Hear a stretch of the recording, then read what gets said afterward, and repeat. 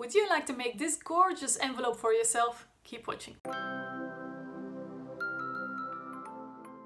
Hello everyone, my name is Tina. I'm head of design of VectoriaDesigns, and in this video I'm going to show you how to make this envelope. And it's really easy. It's actually so easy, it's crazy, and you don't need a lot of materials and tools. Oh yes, if you like to craft with paper like I do and you haven't subscribed yet, you're most welcome to subscribe to this channel. I welcome you all. And now let me show you how to make this envelope. To start, of course, you need some paper. You can make it with any kind of paper that you like. These were made with craft paper. But in this video, I'm going to show you how to make this envelope with some free printables. 2 vintage ledger type papers. And I printed them back to back on 160 grams paper. If you would like these free ledger papers too, just opt in on the link below and they're yours. But as I said, you can do this with any type of paper. Now, this ledger paper is in landscape, but I don't care. It's going to look pretty like this too. So put your page vertically, and then you need a ruler with a wide side. Now wide, it's like 3/16 of an inch, but that's still wide. So not this side, this side. This side is going to take care that your tears are slightly structured, but also a bit random. It's ideal for this project. And I'm going to start by ripping a piece of this edge. And I want to rip about here, just to take the edge off. Don't put your ruler too close to the side, because you need something to hold on to. I'm not going to push it down like crazy. No, I'm just firmly, but not too firmly, gonna hold it, and you will see it will slide away, but that's kind of the point. Ruler here, I'm going to take this corner and I'm going to start to rip. And you see there's already movement going on. And that's okay. Now, because this is a printed page and not full color craft, you will get some white edges, but that's okay. We're going to take care of that. For now, just let's make those tears. Now, we've made one tear on one side. It's kind of straight, but also a bit random, and that's perfectly what we need. Now you can determine how wide you want your envelope to be. So, this width. Take care, 2 things. 1. If you want your envelope this wide, you might tear into this area. So it's going to end up a bit smaller. I recommend making it a bit larger until you're super certain of your tearing skills. I'm not even super certain of my tearing skills. And the second thing you need to keep in mind is we have to add a bit of glue or double-sided tape, as I use, on the inside too, so that's going to make the envelope even smaller. So if you have a certain type of card or something else that you want to put into the envelope, make sure you make it large enough. I'm going to try this size. Again, gonna place my ruler, not too firm, not too loose.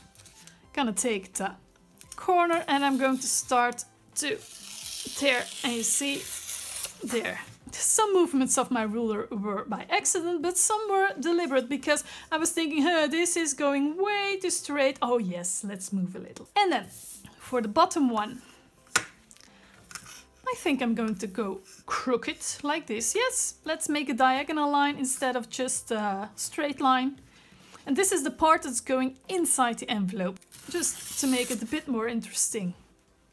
I teared it diagonally, and this is the part that's going to be the flap, and that can be very artistic. So I'm skipping this one and I'm going to do that by hand, just to make it more interesting, like this. There's your envelope, just kidding. So that's the outside, that's the inside, and I'm going to ink the edges to cover up this white.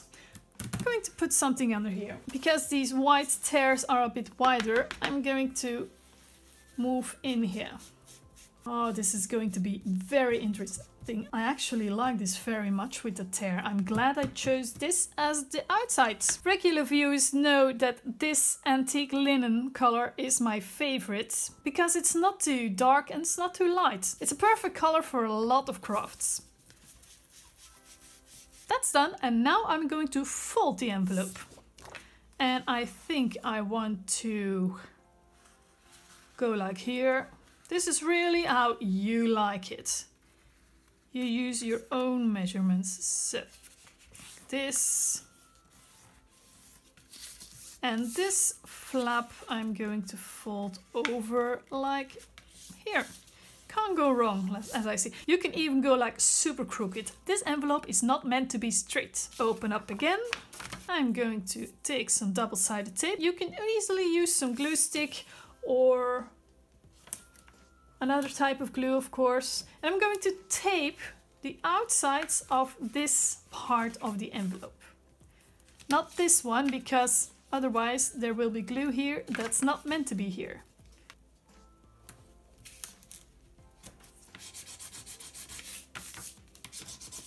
Let's take off the backing.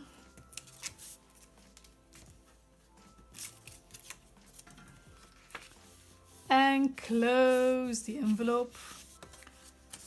To close it, there's a million options. Okay, not a million perhaps, but a lot of options. You can simply use a piece of washi tape, or you can put a small piece of double-sided tape here and so you won't see anything. You can use some wax seal and a stamp. What I am going to do today is, because I'm in love with twine today, I'm going to close it with some twine.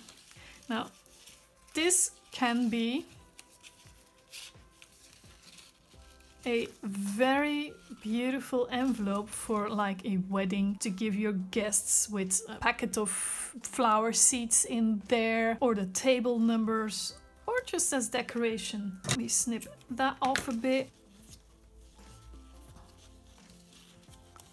Here.